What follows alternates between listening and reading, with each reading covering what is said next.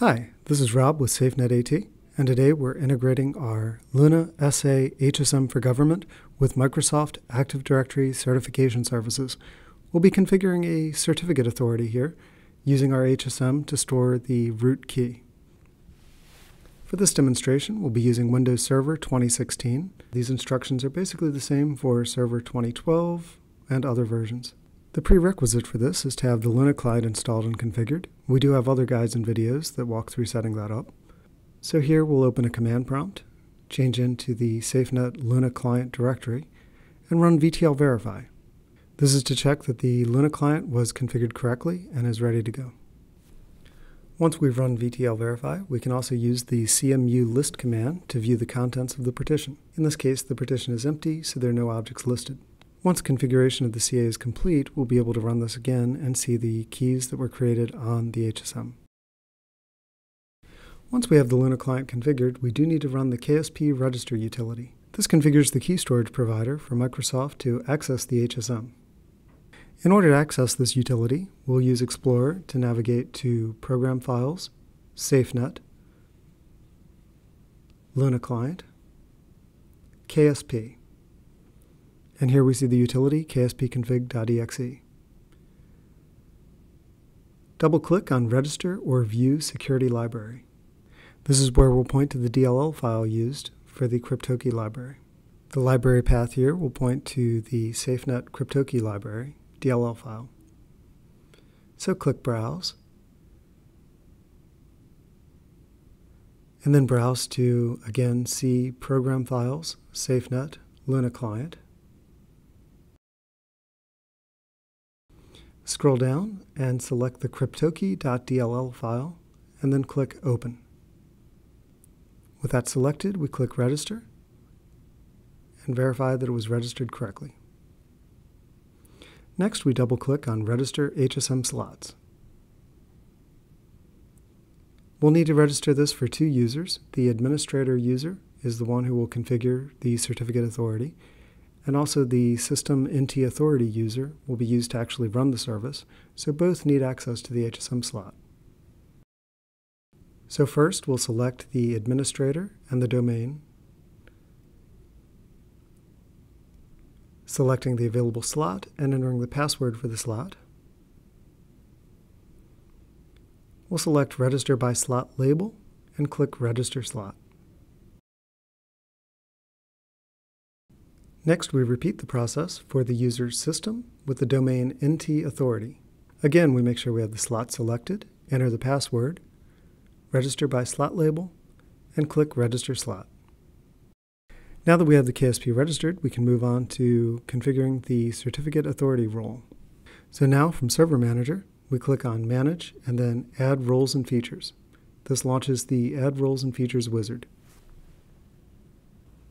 Here we'll select Role-Based or Feature-Based Installation and click Next. We'll make sure the current server is selected and click Next. Here we'll click on Active Directory Certificate Services. When we do that, it pops up this notification about adding features. Select that and then click Next. Here we click Next, make sure Certificate Authority is selected, and click Install.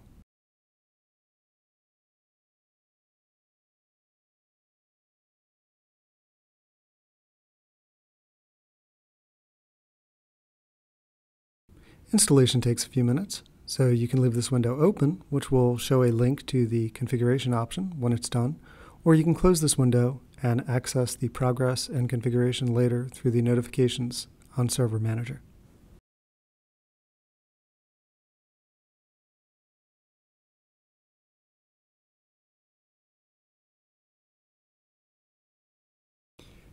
Now that installation is completed, we can click the link to begin configuration.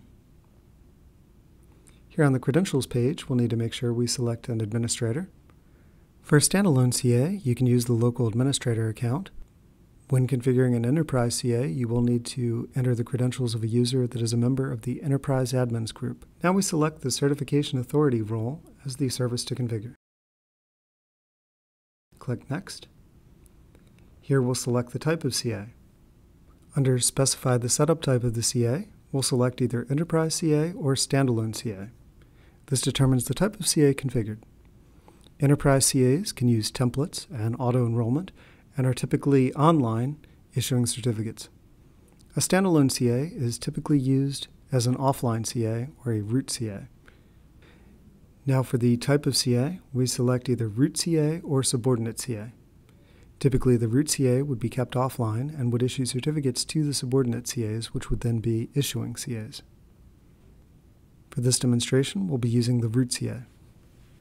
On the private key page, we'll select the option to create a new private key and click Next.